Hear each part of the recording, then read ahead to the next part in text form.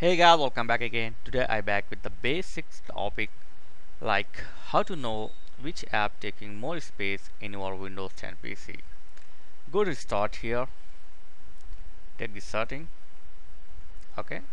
Now click on system, click on apps and features. Here you will get all installed app from your PC like this. Okay, there is a lot of apps given.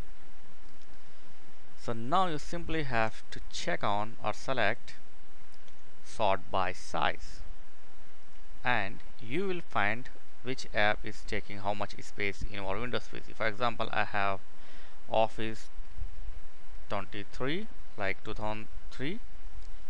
It's taking 760 MB, and next is Adobe Reader, Chrome, Office 2016, Office 2007 like 2007, all these things. So you can check step by step how much MB or space your apps taking in Windows 10. That's an easy thing.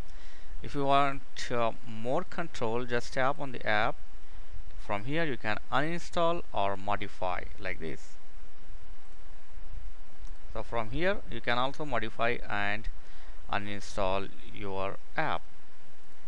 And other thing is you can also reset your app from here. When you click the your reset app, you will get the reset option here, advanced option. So you will get this. I will show you.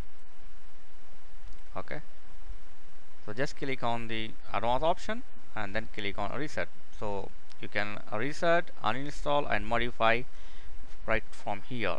So like this, it's easy and basic way to check the your apps space in your hard drive in Windows 10 PC. So thanks for watching. See you next video. Please like, share and subscribe. Thank you.